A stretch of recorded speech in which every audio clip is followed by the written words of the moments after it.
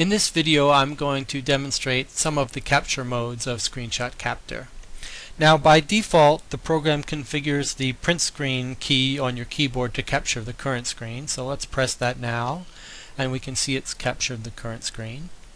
If you've got multiple monitors you might use the workspace capture mode, and of course all of these are configured to hotkeys that you can change if you want.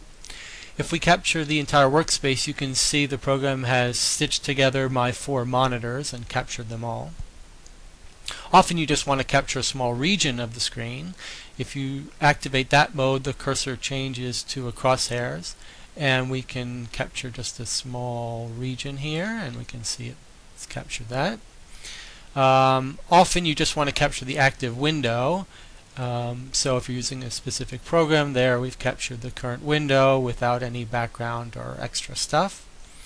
You can also capture a Windows object, and I'll show you what that looks like. You can see that a red box now follows whatever area I've selected. If I pick a menu here and do Control click, we can see it's captured just that menu region.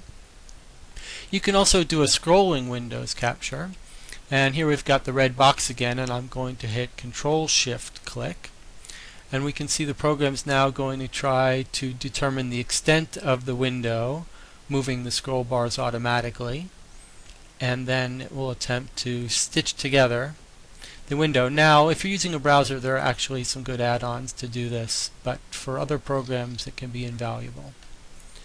And there are actually other capture modes, and you can choose whether to capture the cursor or not, whether you need a delay, and you can capture specific